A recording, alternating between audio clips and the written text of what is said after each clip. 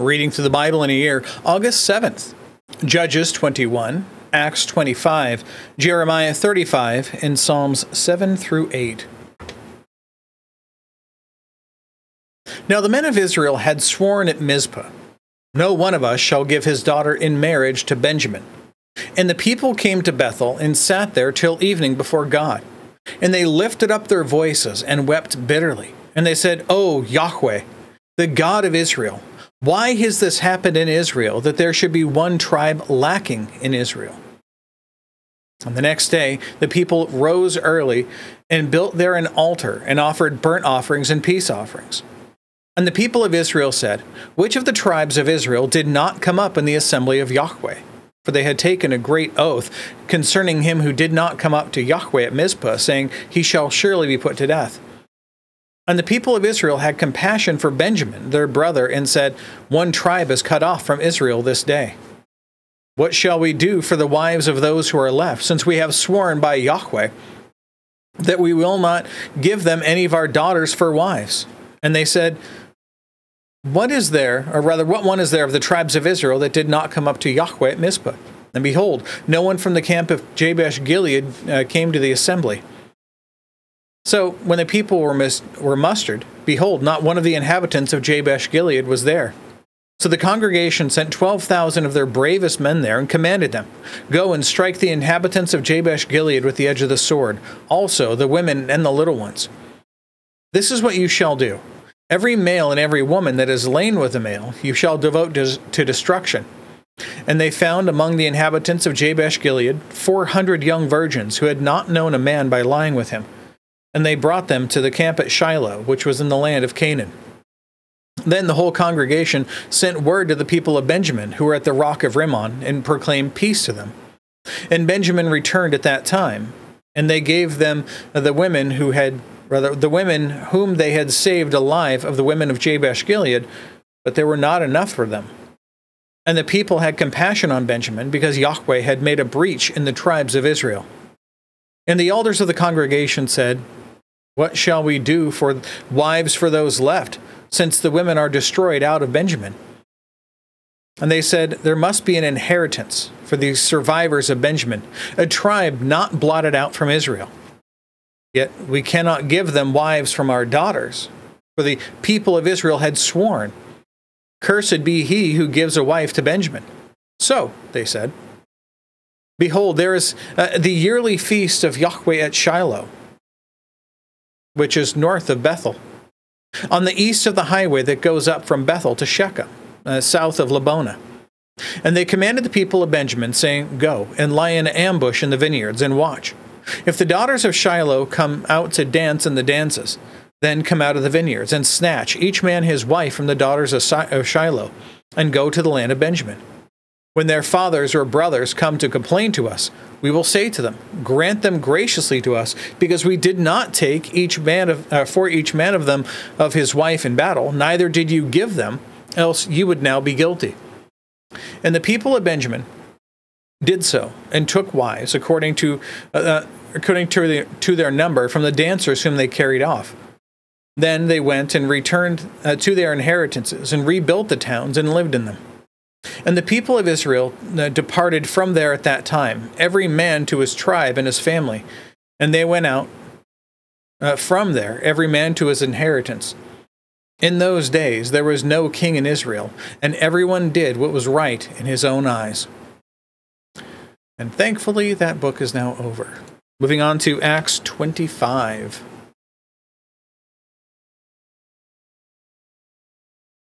Now, 3 days after Festus had arrived in the province, he went up to Jerusalem from Caesarea. And the chief priests and the principal men of the Jews laid out their case against Paul, and they urged him, asking as a favor for Paul that he summon him to Jerusalem, because they were planning an ambush to kill him on the way.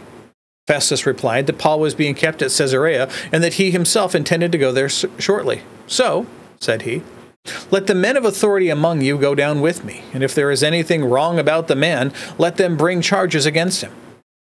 After he stayed there not more than 8 or 10 days, he went down to Caesarea, and the next day he took his seat on the tribunal and ordered Paul to be brought. When he arrived, the Jews who had come down from Jerusalem stood around him, bringing many and serious charges against him that they could not prove.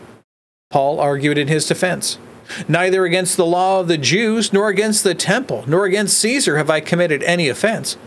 But Festus, wishing to do the Jews a favor, said to Paul, "Do you wish to go up to Jerusalem and there be tried on these charges before me?"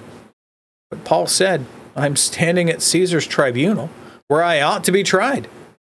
To the Jews I have done no wrong, as you yourself know very well. If then I am a wrongdoer and have committed anything for which I deserve to die, I do not seek to escape death. But if there is nothing to their charges against me, no one can give me up to them. I appeal to Caesar." Then Festus, when he had conferred with his council, answered, "To Caesar you have appealed, to Caesar you shall go." Now, when some days had passed, Agrippa the king and Bernice arrived at Caesarea and greeted Festus. "Hello, Festus." And they stayed there many days. Festus laid Paul's case before the king, saying, "There is a man left prisoner by Felix, and when I was at Jerusalem, the chief priests and the elders of the Jews laid out their case against him, asking for a sentence of condemnation, meaning death, against him. I answered them that it was not the custom of the Romans to give up anyone before the accused met the accusers face to face, and had opportunity to make his defense concerning the charge laid against him. So when they came together here, I made no delay, but on the next day I took my seat on the tribunal and ordered the man to be brought. When the accusers stood up, they brought no charge in his case of such evils as I supposed. Rather, they had certain points of dispute with him about their own religion and about a certain Jesus who was dead, but whom Paul asserted to be alive. Being a loss as to how to investigate these questions, I asked whether he wanted to go to Jerusalem and there be tried regarding them. But when Paul had appealed to be kept in custody for the decision of the emperor, I ordered him to be held until I could send him to Caesar.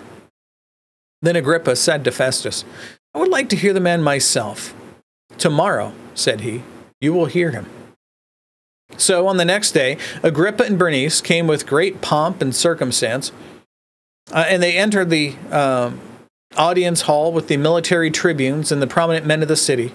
Then, at the command of Festus, Paul was brought in. And Festus said, "King Agrippa, and all who are present with us, you see this man about whom the whole Jewish people petitioned me, both in Jerusalem and here, shouting that he ought not to live any longer. But I found that he had done nothing deserving death. As he himself appealed to the emperor, I decided to go ahead and send him, but I have nothing definite to write my lord about him. Therefore, I have brought him before you all, and especially before you, King Agrippa, so that, after we have examined him,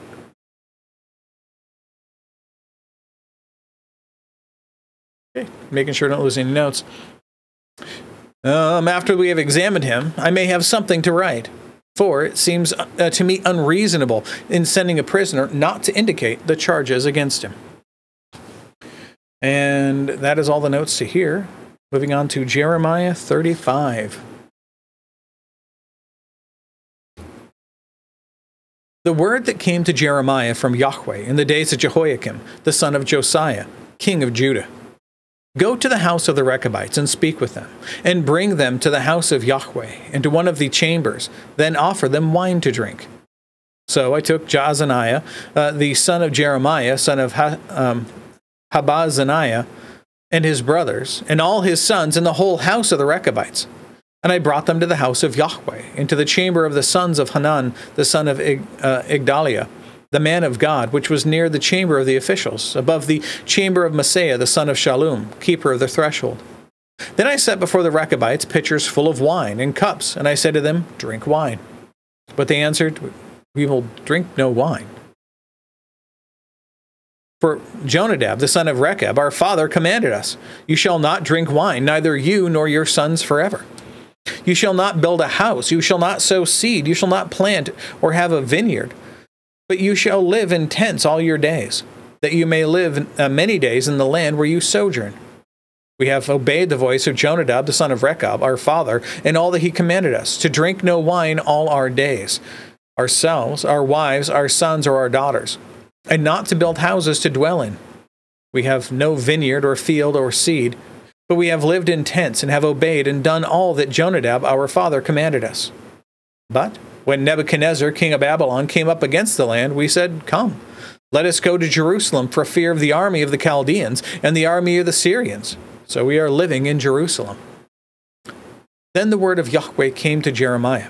Thus says Yahweh of hosts, the God of Israel, Go and say to the people of Judah and the inhabitants of Jerusalem, Will you not receive instruction and listen to my words, declares Yahweh? The command that Jonadab, the son of Rechab, gave to his sons, to drink no wine, has been kept, and they drink none to this day, for they have obeyed their father's command. I have spoken to you persistently, but you have not listened to me. I have sent to you all my servants, the prophets, sending them persistently, saying, Turn now, every one of you, from his evil way, and amend your deeds, and do not go after other gods to serve them, and then you shall dwell in the land that I gave to you and to your fathers. But you did not incline your ear or listen to me. The sons of Jonadab, the son of Rechab, have kept the command that their father gave them, but this people has not obeyed me. Therefore, thus says Yahweh, the God of hosts, the God of Israel, Behold, I am bringing upon Judah and the inhabitants of Jerusalem all the disaster that I pronounced against them, because I have spoken to them, and they have not listened. I have called to them, and they have not answered. But to the house of the Rechabites, Jeremiah said, Thus says Yahweh of hosts, the God of Israel, because you have obeyed all the command, have obeyed the command of Jonadab your father, and kept all his precepts, and done all that he commanded you. Therefore, thus says Yahweh of hosts, the God of Israel, Jonadab, the son of Rechab, shall never lack a man to stand before me. Concluding today in Psalms 7 through 8.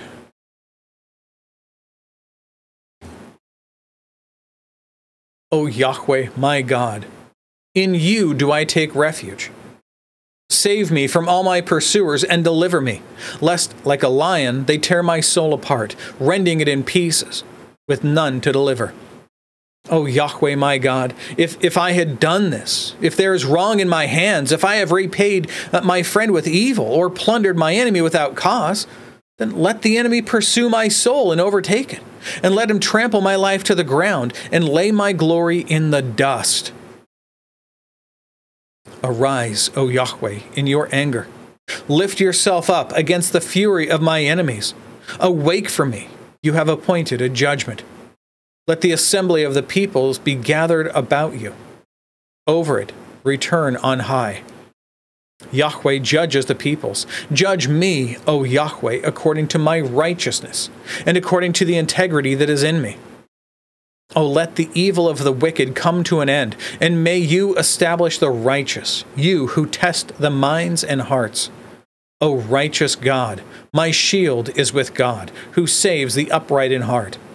God is a righteous judge, and a God who feels indignation every day.